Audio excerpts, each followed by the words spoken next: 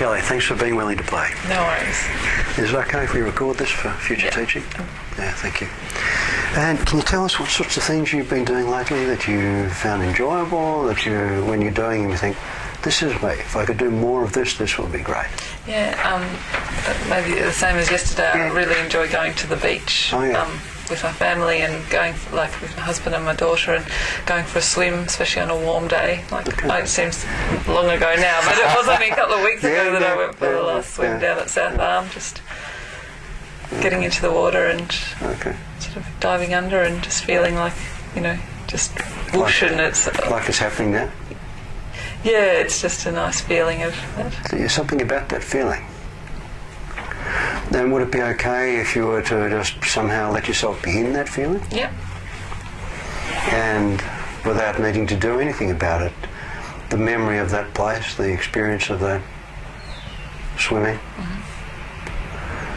and then as you continue, as you allow that to continue, there may be some part of that that you find yourself focusing on. It may be the warmth of the sun or the feeling of the water, or I don't know what, but whatever it is.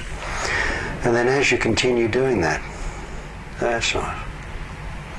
Allowing yourself to become somehow more absorbed in that. That's good. And just letting that continue. That's nice. And as that's happening, I can notice that you haven't needed to move your legs or your hands. You could move them, of course, but there's no need to. You can just let them rest like that. That's it.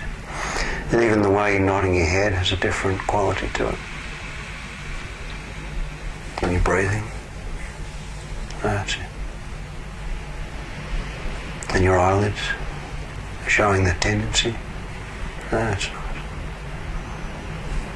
And if you could just let yourself go along with that, taking your own time, that's it. Go. And now you've let your eyes close.